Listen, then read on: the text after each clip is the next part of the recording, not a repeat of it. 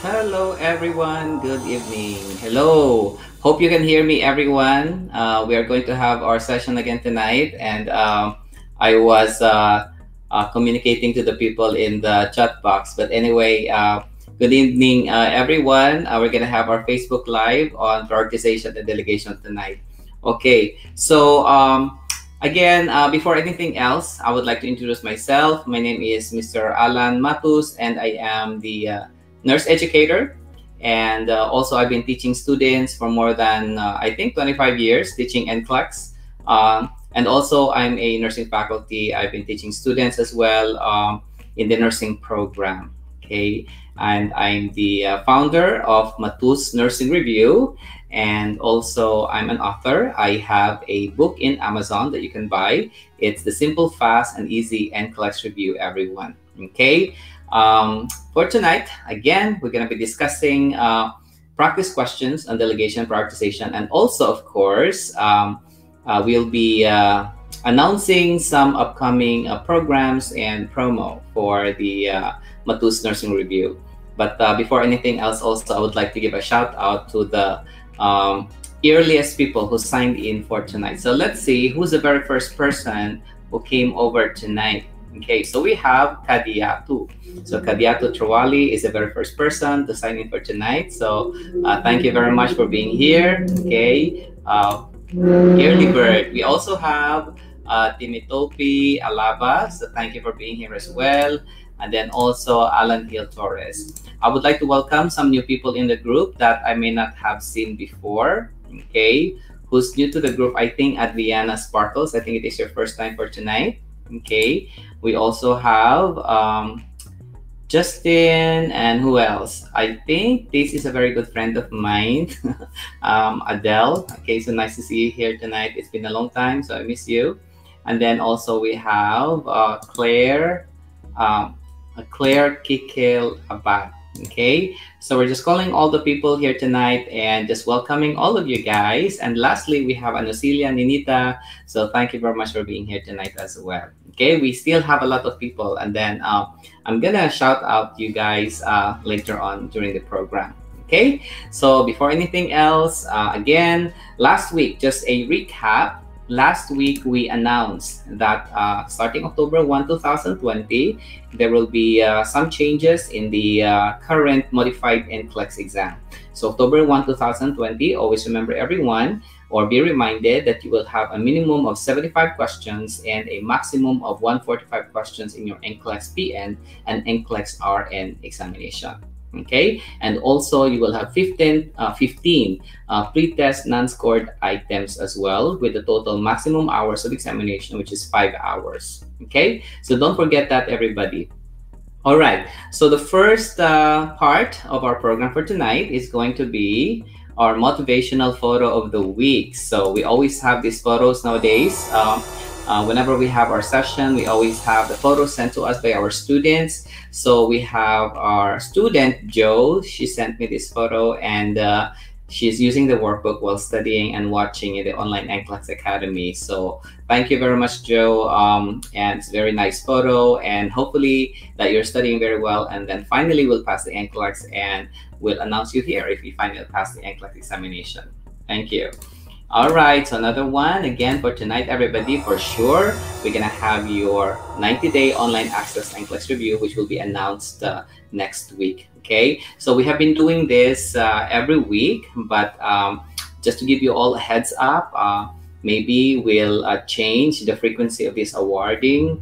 Maybe we'll do this once a month promo. So we'll see how it goes. But for now, or for this week, we have the free 90-day online access NCLEX review. So whoever is attending the program tonight is going to get the slot, okay, to probably win tonight. And again, what's going to happen as well is that we will announce the winner. Okay, we will announce the winner of our last week's promo. Okay, we'll announce that at the end of the program tonight. So everyone, who do you think do you feel is going to win tonight, everybody? Okay, so last week it was I think I forgot the name actually, but then last week we have a winner. So for this week, okay, and then also what's going to happen as well is that some people are asking, how do we choose a winner? So we put all your names in the website, and then we can actually show that in the comment section, how we choose the winners, okay? And especially for a winner tonight, all right?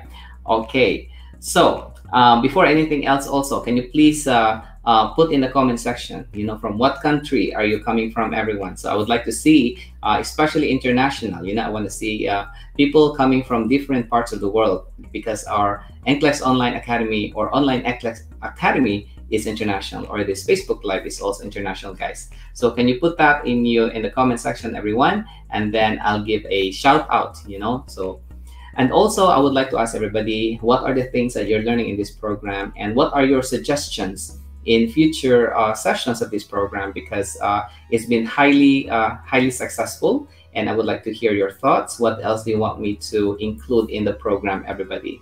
Okay, so we have from Saipan, we have SGP Renzi. So thank you, Renzi. So Saipan, that's really far a little bit. And then we also have from Singapore, okay, Rowana Rodavia, okay. So the comment section is really very fast. It's hard for me to click, but then, so there's a lot of people writing. So Rowan Rodavia, thank you for being here tonight, okay. Then we also have from Brooklyn, New York, we have Adriana Sparkles, thank you.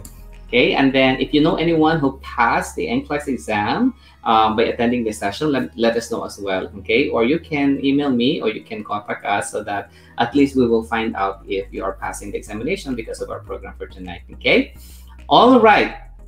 But anyway, everyone, you have to put a big yes in the comment section, because we are about to start our first question for tonight. So we have 2 prioritization questions, and then we have 2 delegation questions for tonight, everybody. Okay, so are you ready, everybody? Okay, so we have a lot of new people, okay, so from different places. So we have one from Arizona, okay, Arizona. Okay, so let's proceed, everybody. Our first question for tonight. Okay, and I promise there will be no more glitches. Last week, what happened was we had a question wherein we show the answer. But for tonight, everybody, we want to make sure that I'm not going to show the answers, okay? So let's have the first question, everyone, for your prioritization question. Okay, all right. So this is a pharmacology question, everyone. Pharmacology question. The nurse is administering the morning medication of clients in the medical surgical nursing unit. Which of the following clients requires the most immediate attention? A, the 25-year-old client who is complaining of soreness at the insulin injection site. B, the 45-year-old client who reports oral thrush due to prolonged steroid inhaler use. C, the 38-year-old client on the digoxin therapy who is complaining of anorexia, nausea, and fatigue. Or letter D, the 28-year-old client who reports dizziness and drowsiness after taking cyclobenzaprine. Okay, so this is pharmacology, everybody. And then I would like also to find out if you can, or I would like also to request everyone to put the rationale. Why is it that you answered a certain item? Okay, and why not letter A, B, C, or D? So again, this is a pharmacology question. Which client requires the most immediate attention? Okay, is it A, the 25-year-old client who is complaining of soreness at the insulin injection site? B, the 45-year-old client who reports oral thrush due to prolonged steroid inhaler use? C, the 38-year-old client on the digoxin therapy who is complaining of anorexia, nausea, and fatigue? And letter D, the 28-year-old client who reports dizziness and drowsiness after taking cyclobenzaprine. Okay, so, all right. So in answering this question, everybody, it's very important that you have a good core content knowledge on pharmacology, especially the action of medications and the side effects. Some side effects of medications may be reported if they are persistent. Okay, so be aware which among all of these choices, A, B, C, and D, represent a dangerous situation. Okay, which one is a safety issue? Which one is a reaction to the medication that may need to be reported because it can lead to fatal outcomes. Okay, so which one do you think is that, everyone? Okay, so let's have the answer to this question, everybody. I think most of you are answering. Some of you are answering letter C. Let's see. C, according to Charlize, because GI problems is a sign of the digoxin toxicity. Okay, all right, so let's see if that's the answer. Okay, another person, any other explanation, everyone, that you want me to show? Okay, so Charlie said it's the digoxin toxicity, but what about the other options? You know, is A not a priority? Is B not serious? Is D not serious also? What about drowsiness and dizziness when you're taking cyclobenzaprine? But I have a question, everybody. What is cyclobenzaprine anyway? Always remember that in the NCLEX, they're not going to give you all the time the brand names. In the NCLEX, they will give you the generic name, okay, generic name. So what is cyclobenzaprine? Okay, all right. So, all right. So the answer to this question, everyone, is going to be, of course, that would be letter C. Very good, everybody. Letter C is the answer to this question. Okay, very good. Okay, so the answer is going to be letter C because these are signs of the digoxin toxicity. I know that most of you know that the digoxin toxicity is characterized by bradycardia or tachycardia or arrhythmias or yellow visions or halo visions or blurring of vision, right? However, one of the earliest signs of the digoxin toxicity will be gastrointestinal symptoms. And one of them is going to be anorexia.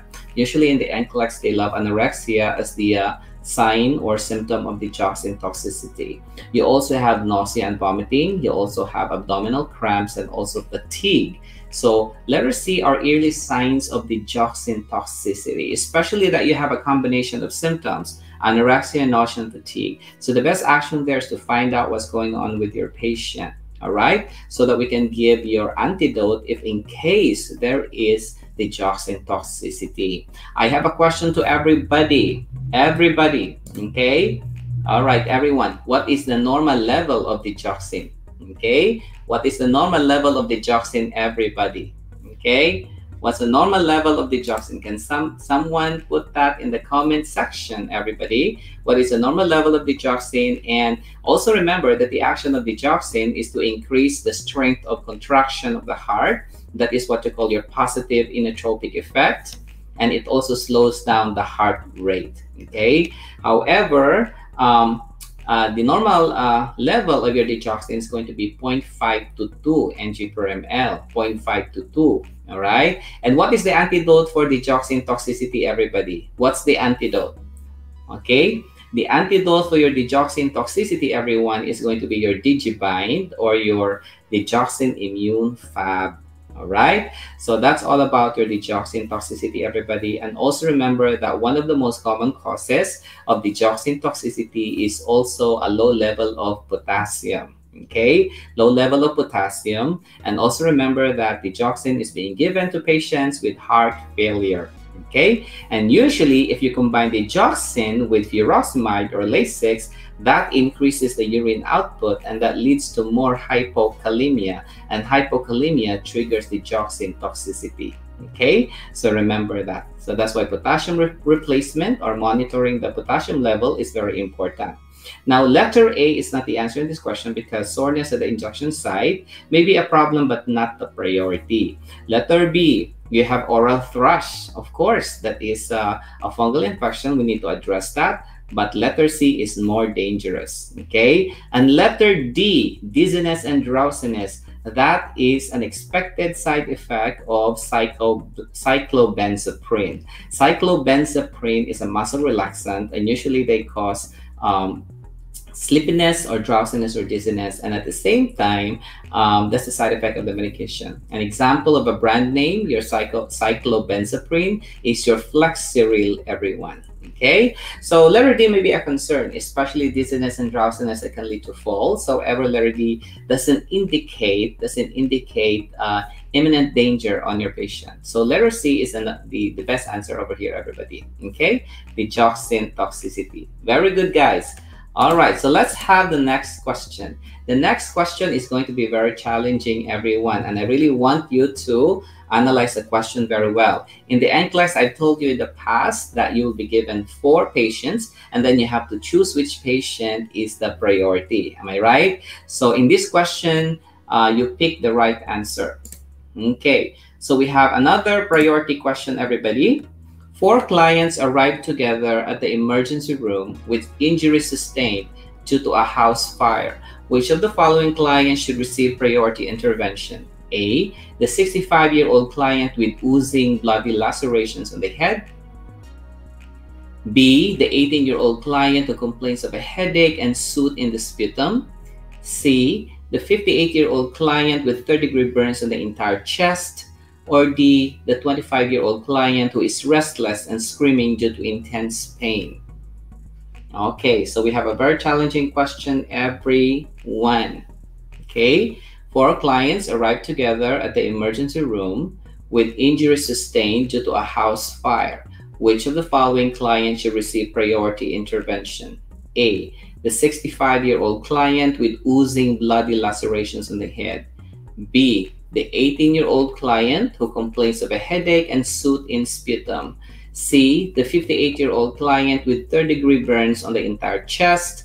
Or D, the 25-year-old client who is restless and screaming due to intense pain. All right, so what do you think is the answer to this question, everyone? This is prioritization question. Always remember, guys, that, okay, again, when it comes to priority, what is the golden rule? Okay, what is the golden rule in prioritization? Before you answer the options, always, everyone, before you eliminate, always use the golden rule. What is our mnemonic for prioritization? What is our mnemonic? Number 1 thing for prioritizing if you have 4 patients is this. Always identify unstable patients and who is the most unstable. Am I right? And when you prioritize, you always have to use your what? Airway, breathing, circulation, ABC, safety, neuro or neurological status of your patient, risk for infection, comfort or pain of your patient. Okay, and lastly will be your education of your patient. So airway, breathing, circulation, neuro. So let's see the answer to this question, everyone, is, I think some of you have an idea. Some of you can still change your answer, everyone, if you want to. All right. Okay, so Sharon said that letter B is the answer because she said it's an airway problem. Let's see why. What is an airway soot? So Foul says letter B also. Okay, so we have Mike. Mike Serafico said, our winner last week for the 90-day online NCLEX Academy raffle, he said it's due to carbon dioxide inhalation. Or maybe smoke inhalation, probably, right? So are you ready for the answer? Okay, the answer to this question is going to be letter, okay, the answer is going to be letter B, everyone. Okay, letter B. So these are situations of injuries. You have burns. Okay, the answer here is going to be the 18-year-old client with complaints of headache and soot in the sputum. Why? Because soot in the sputum is one of the signs of a burned airway. And if the airway is burned because of smoke inhalation, that's going to cause swelling or edema, and that's going to block the airway. So soot in the sputum or carbonaceous sputum, you have singed nasal hair, okay? A hoarse voice is a sign also of a burned airway. So remember, letter B is the answer because B, you have soot in the sputum. Is letter A a priority? Yes, but letter A is ABC. That is a circulation problem or oxygenation problem, your letter A. So that's more of circulation. Letter C, third-degree burns on the entire chest or even the head. That is also serious. However, in this situation, airway comes first.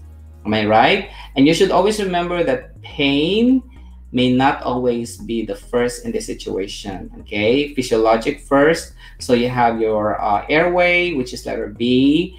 And if I am to rank the priorities in this in this question, I would say letter B comes first, and then you may have letter A or C together, and then the last one will be your D. Okay? All right? Okay, so who got the question right, everybody? Very good. So most of you are answering carbon monoxide inhalation, or let's say smoke inhalation. So Debbie said smoke inhalation. So very good. Okay, so good. So you just passed your NCLEX, everyone, with that prioritization question, right? Okay, so are you all ready for our next question, everyone? So this next question that we have, a lot of you have been doing very well in the delegation part. So again, let's have your delegation question for tonight, everyone, and hopefully in your NCLEX, this helps you a lot. Okay, so let's have your delegation question. Again, can you put in the comment section, everybody, what is the meaning of 3 S's when delegating again? Okay, so we have mentioned that in the class over here, and the question is, can the LPN delegate to the UAP? Yes. Okay, in some states, maybe no, but in some states, LPN can delegate to UAPs. RNs can delegate to UAP and the LPN. Okay, so let's proceed now to our next question, everyone. So we are going to have your delegation question. Okay, so this is your question for tonight, everyone, for delegation. The registered nurse assigns task. Okay, assigns tasks to the licensed practical nurse. Okay, during admission of a client who is receiving chemotherapy due to colon cancer, which of the following tasks may be delegated to the LPN? Select all that apply. A, administering morphine oral solution. B, completing the admission assessment. C, teaching the client about the side effects of chemotherapy. D, assessing bowel sounds. E, formulating the care plan. F, performing colostomy care. Or G, you also have letter G, collecting a stool sample. Okay, so the registered nurse or RN assigns tasks to the licensed practical nurse or LPN during admission of a client who is receiving chemotherapy due to colon cancer. Which of the following tasks may be delegated to the LPN? Okay, A, administering morphine oral solution. B, completing the admission assessment. C, teaching the client about side effects of chemotherapy. D, assessing bowel sounds. E, formulating the care plan. F, performing colostomy care. And G, collecting the stool sample. Okay, what is the answer to this question, everybody? Okay, all right. What task can be delegated to the LPN? To the LPN, everyone. Okay, which task can be delegated to the LPN? All right, so some of you are putting your answers now, everybody. Okay, you have to analyze the question very well, everyone, making sure your answers are complete. This is select all that applies, so be very careful. You can put your answers again if you want to change your answer. Okay, I want to make sure that you're getting the right answer, so you can put again your answers, everybody. Okay, so what do you think? You have to use the process of elimination in this question, everyone. All right, you need to make sure you don't eliminate an item that may be included. Okay, that may be included. All right, so we have different answers among everyone here in the group. I want you all to look at the answers and really analyze what do you think is the answer. I'm giving you actually more time. All right, I'm giving you more time because I know that you have 7 choices, I guess, or 8 choices in this question. Okay, all right, so hopefully all of you are analyzing very well, everyone. Okay, you can still change your answer if you want. Okay, all right, so let's now have the answer to this question, everyone, and I will explain. I will try my very best to really explain very well, okay? Because I know that it's a little bit complicated, but we're gonna learn a lot of things tonight in delegation, everyone. The only problem with this question is that you have a lot of choices. You don't only have one answer, okay? So that makes it a little bit difficult for you, okay? So the answer to this question is going to be, all right. So we have one person here who answered. Rashmi said ADFG. So we'll find out if that is going to be correct, okay? Someone answered, okay? So you make sure that you know the, okay? So another one, we have Renali, also letter A and F, okay? Okay, so the answer to this question, everyone, is going to be A, D, F, and G. Okay, so some of you got the correct answer, everyone. A, D, F, and G. And what I'm going to do is that I'm going to explain all the correct answers first. Are you listening, everyone? I really want you to listen because I'm going to explain all the correct answers. Letter A is included because that is within the scope of practice of an LPN. LPNs can give oral medications. Remember that.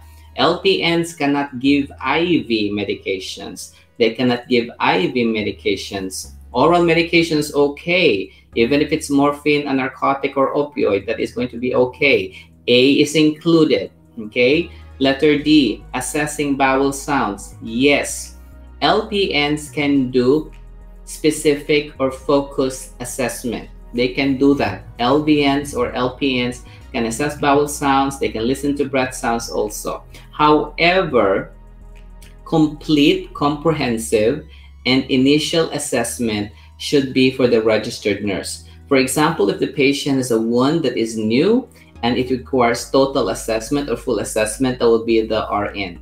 Okay, so the LPN can just gather the information, the bowel sound, for example, but the LPN will not be responsible for describing the overall health status of your patient. The person or the RN is the one responsible for analyzing and interpreting and of course assessing the health status of your patient. But definitely the LPN can do an assessment and give the result of the assessment to the registered nurse for analysis. So in short, the LPN contributes to the assessment process, okay? But in terms of complete assessment and at the same time evaluating the overall health status of your patient, that will be the registered nurse. Letter F, performing colostomy care, of course, that is within the scope of practice of the LPNs. And letter G, collecting a stool specimen, that is within the scope of practice of the LPN, of course. Now, letter B, completing the admission assessment, that is the responsibility, okay? Completing the admission assessment, of course, that's the responsibility of the registered nurse. Comprehensive initial admission assessment, okay? The LPN can contribute to that assessment. However, the RN is the one responsible for completing the whole assessment. Now, letter C, teaching, definitely that's the responsibility of the RN, teaching the client about side effects of chemo. Can the LPN teach? Well, it depends on the state also. However, LPNs can teach, especially if it's more of reinforcement, or LPNs can also teach probably using, or if this is education with established materials.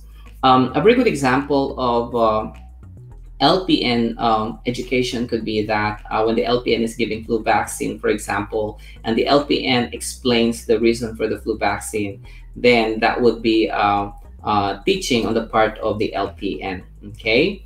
Now, another one you have, letter E, formulating the care plan. Formulating the care plan is going to be the registered nurse, everyone, okay? The LPN can make suggestions. However, formulation of the care plan or planning totally, that would be your registered nurse, okay? So I hope you learned something out of this delegation again.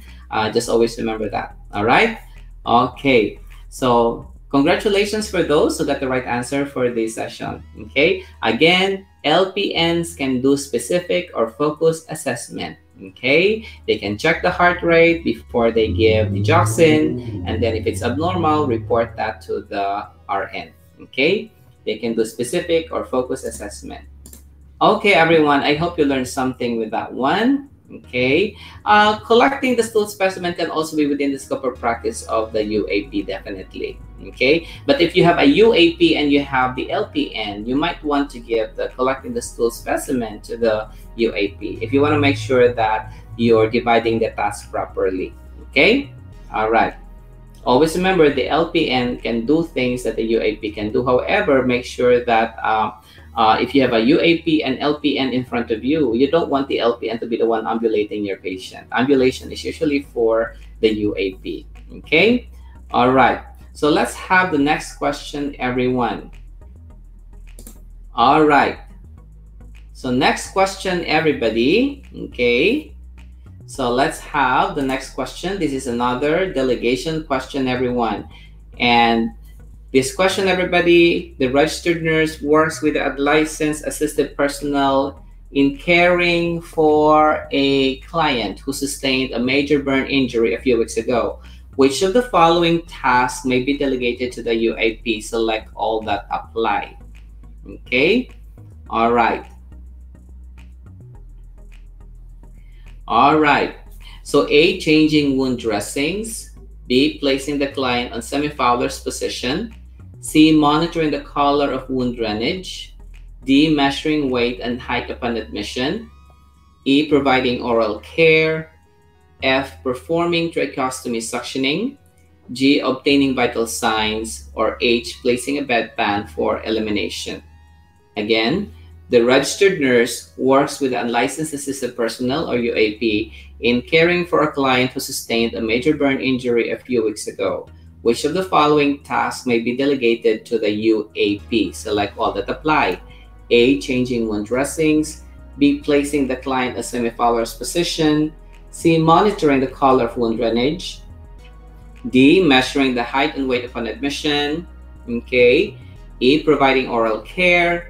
F, performing tracheostomy suctioning.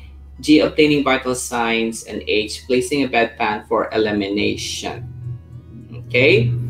And I would like also to remind everyone that at the end of the day, we're having all the discussions over here.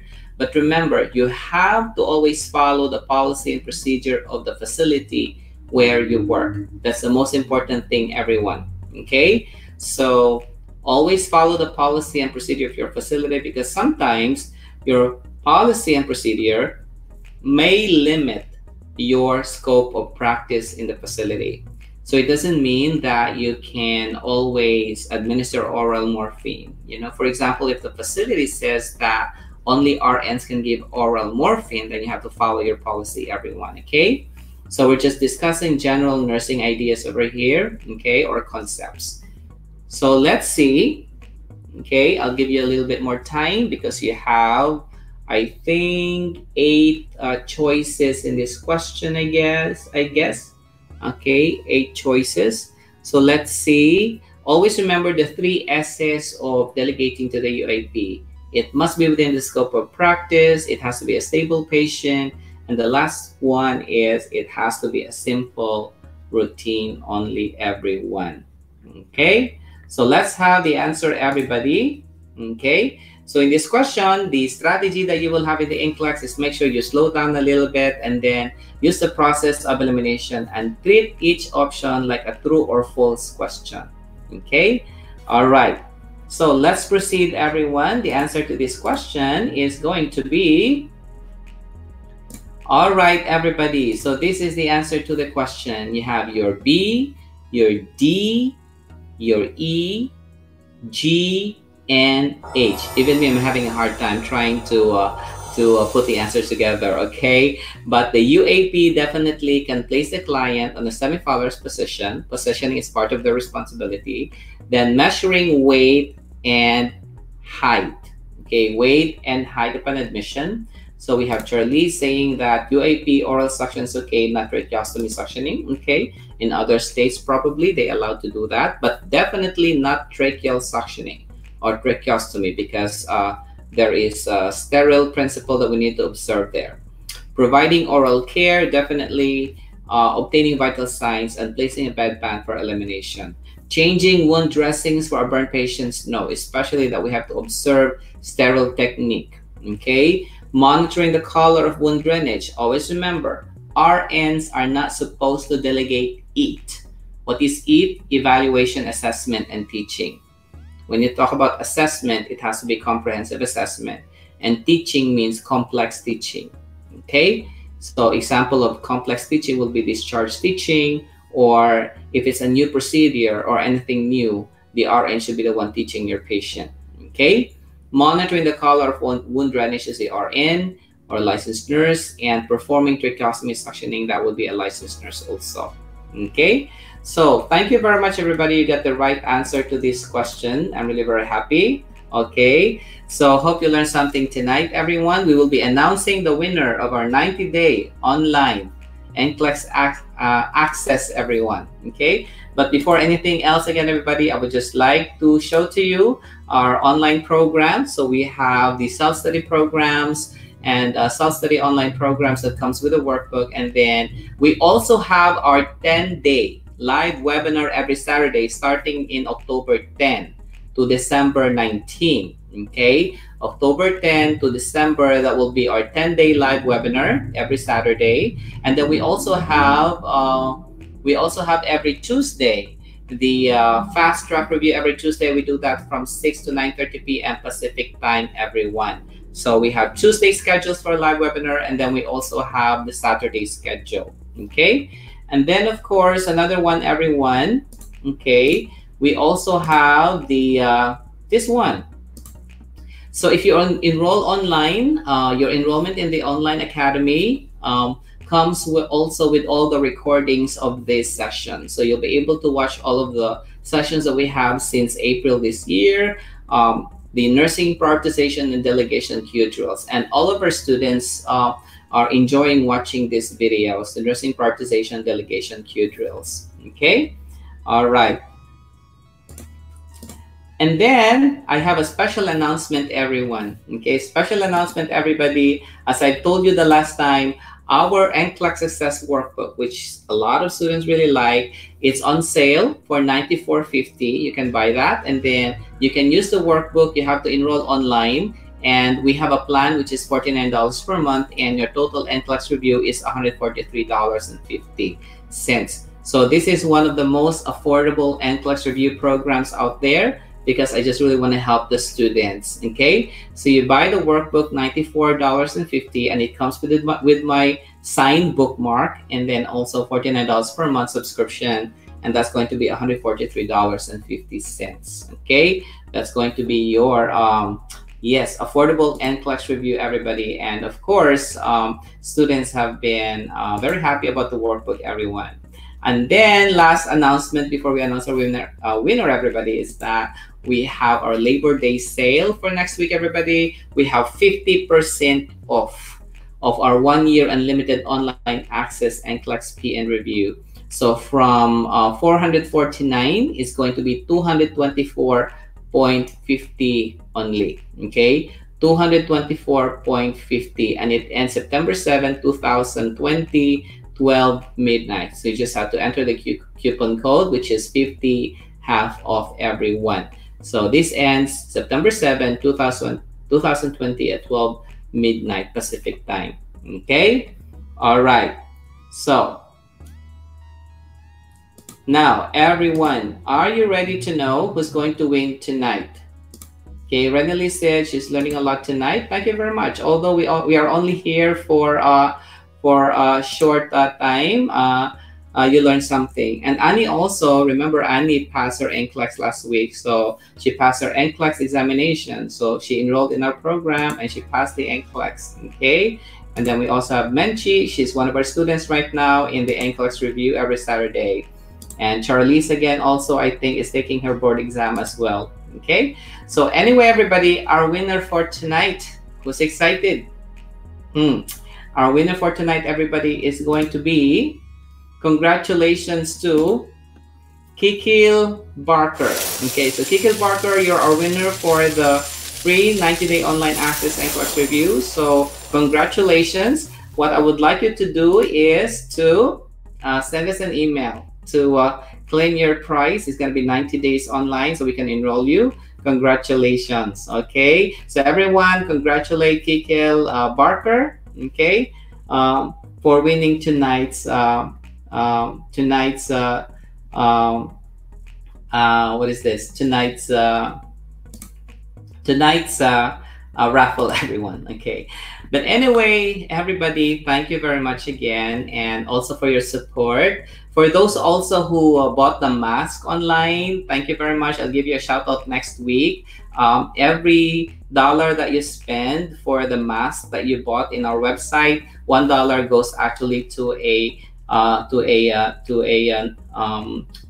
program that feeds children. Okay, so thank you very much. So thank you very much, everybody, and thank you very much for your support. And I'm here again to make your NCLEX review simple, fast, and easy, everybody. And thank you very much, everyone, and have a good night. I'll see you again next week.